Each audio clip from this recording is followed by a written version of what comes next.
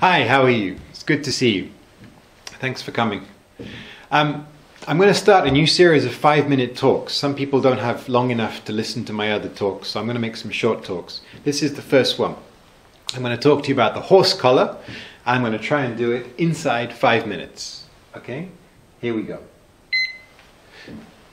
So, okay, you all know what a horse collar is. A horse collar is a collar made of probably leather that a horse wears. And it wears it in order to pull something, either a cart or a plough or some other kind of farming implement. Okay? The horse collar that we know and we have today was invented in China in about 221 BC during the Warring States period. Before then, horses basically pulled things by having a rope lashed around their throat and tied to whatever they were pulling. You try doing that. You try pulling something with a rope around your throat. Is it easy to do? Of course it's not easy to do. If you have a rope around a horse's throat, you're crushing its throat, its larynx, you're also crushing its arteries, you're stopping blood getting to its brain, you're hurting the horse. No animal is going to pull anything that's hurting it. So it was very, very hard to make horses pull things, so they weren't used for anything really other than riding. In most countries, in most farming countries, people did the farming with ox. Oxen were used to pull ploughs and to pull carts. Oxen are quite strong, but they're very, very slow. Okay, 221 BC in China, a horse collar, basically a breast strap, is introduced. This goes across the horse's chest and round the middle of the horse. This is much better than the original collar because it doesn't constrict the throat, but it's not the best idea yet. In the 5th century AD in China, there is another huge leap in this, and they have the collars we have today. Basically, this is a stiffer collar, and what this does is it enables the horse to push rather than pull. Because the collar is stiff, the horse with its shoulders is basically pushing the collar along. So because of that, they can use their hind legs. And that means they can put in far more strength and they can push much, much heavier loads. Doesn't hurt them, of course. So in about 900 AD, this collar spreads all over the world and it reaches as far as England. In England, up until that point, of course, they've been using oxen in the fields.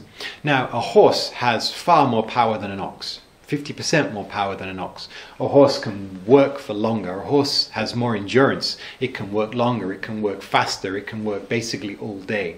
Horses are far more efficient than oxen are. So once we have these horse collars introduced into Europe, into England, there are huge changes in society. Now, why would that be, I hear you ask? Well, in two ways. The first way, of course, is it decentralizes the agricultural industry. Up until that point, people had to live by their fields. Oxen are very, very slow, very heavy. They cannot travel that far. So an oxen couldn't travel much further away than where you wanted it to work. Horses, of course, can. Horses are fast and they can walk a long way. So once you replace oxen with horses, you can now ride your horse to work, to your farm. You can basically commute. So because people were able to use horses, they no longer had to live next to their fields. So instead of having people living by their fields all over the place, you could suddenly have centralized villages. People could live together and work in other places. So communities developed that wouldn't have developed before, thanks to the horse collar. And the second thing is, because horses are far more efficient and can work for many more hours than an ox can, farmers can grow more, farmers can produce more. Up until that point, basically farming was a subsistence industry. You would grow as much as you needed to eat or as much as you had to give to the lord of your land. You wouldn't be able to grow any more than that, and it would be a struggle to produce even that much. Once you have horses, once you become more efficient, you can grow more than you need.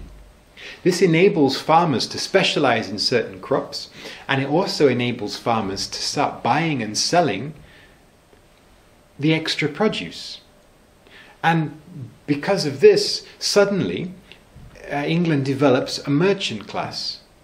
Unheard of before, farmers start to become wealthy. Some farmers start to rise up and become wealthy landowners themselves. And the horse collar is one of the main reasons why the feudal system that existed in England up until that point breaks from this point. The horse collar revolutionized society in Europe and in England. People never think about that. It's very, very interesting. If you're interested, research it yourself. I have run out of time. Thank you very much for watching. As always, if you click the link in the description down there, you can find the script for this talk, you can find questions, you can find answers. If you liked it, click like. If you want to subscribe, that's over here. Looks like my head. Thank you. Talk to you next week. Bye.